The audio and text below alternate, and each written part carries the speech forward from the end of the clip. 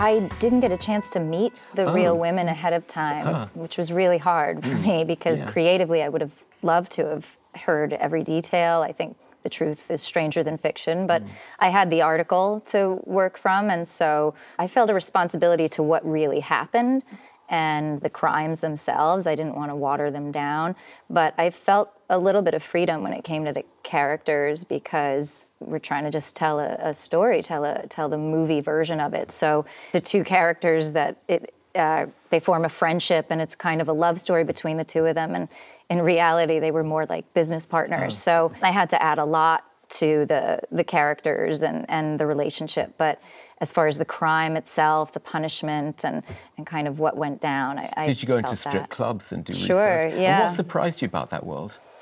Oh, just the, there's no job security for these women. They're not employees of these clubs. They pay house fees. They tip everybody out. So the difference between a good night and a bad night is a lot. It's how much you go home with. It's not necessarily did you have a great interaction with someone or a bad interaction. I mean, certainly there's a lot to deal with in that way, but the structure of it, the camaraderie between the women, there's obviously some competition, but they really are also, they work in pairs and teams. It's much more lucrative. Did you like them?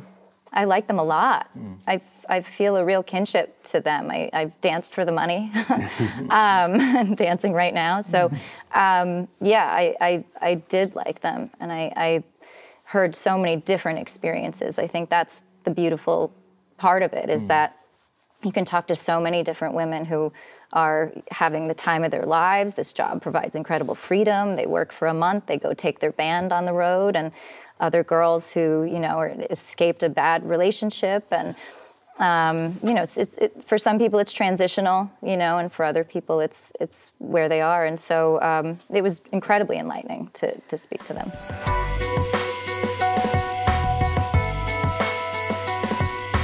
I love the class elements and your ability to capture so many of those things. Was that a matter of hanging out with them, or had you had some interaction with people from that part of the boroughs in Long Island before? Or? Yeah, I mean, I grew up in New Jersey, so I felt like I grew up with these guys, I grew up with these girls. I worked in a boiler room when I was 18, just like doing secretarial work, but it was really just a off Wall Street, northern New Jersey, a room full of phones that guys are selling bad stocks to old people. And my mom worked there for a time. A guy said he was going to hit her in the head with a baseball bat. And the bosses said, bottom line, can you keep working with him? Because he's bringing in the money and you're just typing stuff into a computer. So yeah, it was remarkable. But there was another guy who was on a headset for 6 months talking to nobody. He was losing his mind. Oh, wow. So it was really like... I want to see that. I can identify. Yes, exactly.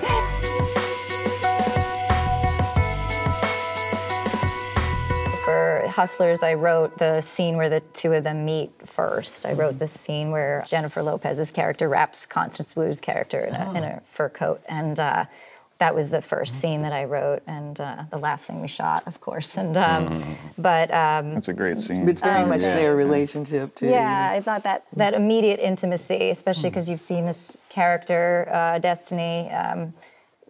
She's grappling with loneliness and isolation and at this new place, and doesn't have physical contact with any of these girls, and has physical contact with men, obviously, and strangers. And I think that kind of intimacy that women have immediately was very exciting to me to show that that mother-daughter relationship. When you write, what's the toughest part of writing for you? What do you struggle with? Writing is an exercise in empathy, so for me, that's always my approach. So I tend to prefer characters that I don't necessarily agree with, and I like making them convince me a little bit.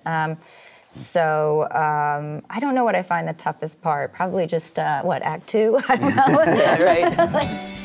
Oh, hi there. Hi, I'm Casey Lemons. I'm Charles Randolph. Thank you for watching. Thanks for watching. Thank you for watching the Hollywood Reporter Roundtable On YouTube. On YouTube.